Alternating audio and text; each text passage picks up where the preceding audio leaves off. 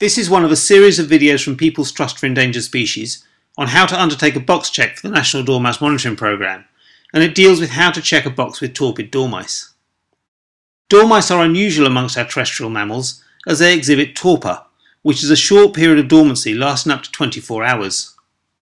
In May, about 52% of the dormice that are recorded for the National Dormouse Monitoring Programme are found in torpor.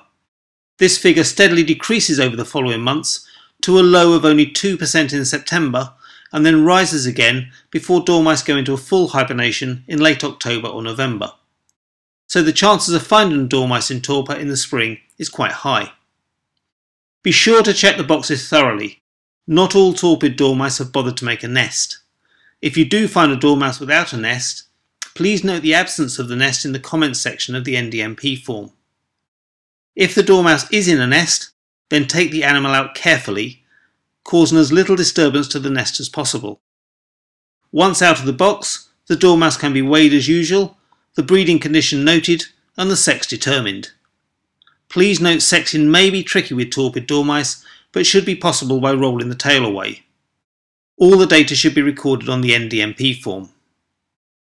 Torpid dormice usually wake up after about 20 minutes. Make sure they do not get wet and they stay warm in your hand. Then return them to the box before they become fully awake. Note lack of nest in comments section. If in nest, remove dormouse minimizing disturbance. If possible, determine weight, breeding condition and sex. And return the dormouse to the box before it becomes fully awake.